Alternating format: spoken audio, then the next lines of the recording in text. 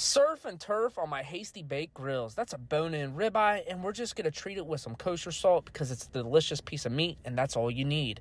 We're to get the charcoal down, hitting it with some hickory wood chunks, and then cranking it down to the smoke setting 250 degrees and removing it at a 115 internal. During this time, we're going to season up our shrimp with paprika, chili powder, garlic, salt, and pepper, and some oil.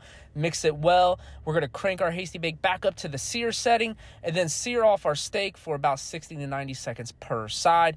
While it's resting, we're going to get a pan on with some butter, soy sauce, honey, some rice wine vinegar, and sesame seed oil, chili paste, and some chili flakes. Get our shrimp down with some garlic. We're going about 60 to 90 seconds per side, and they're going to be done. Our steak is finished resting. We're going to cut off that bone and slice into it, and as you can see, it is beautiful, perfect medium. We're going to add that shrimp, and let me tell you, this is absolutely money.